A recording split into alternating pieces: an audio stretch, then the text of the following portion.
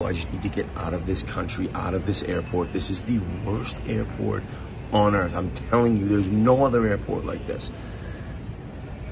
Now, it doesn't happen often for an NHL tough guy to call a penalty on someone else, but NHL defenseman, former Pittsburgh Penguin, and a bunch of other teams, Ryan Whitney, has done exactly that at Pearson International Airport, using social media to let people know that he's not happy about being delayed here at the airport after being at the NHL game, playoff game in Edmonton. Yeah, I'm so in shock at this place. It is the biggest disgrace known to man.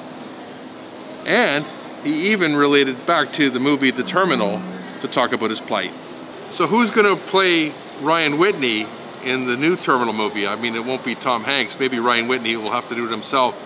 The one thing that Jack Boland and I have found out by coming out and actually talking to people at the airport is that things seem to be moving a little bit better now. How was it coming through customs today? No problem at all, just straight through. One of the machines where that you put your passport into, that didn't work, so I went to another one, and it turned out I hadn't pushed it in far enough. I've only heard of them in Britain, about them in Britain and in Germany, but we didn't have any of that on my trip. In fact, we were half an hour early landing. We talked to Pearson International's media people. They're on this, and they're working on it.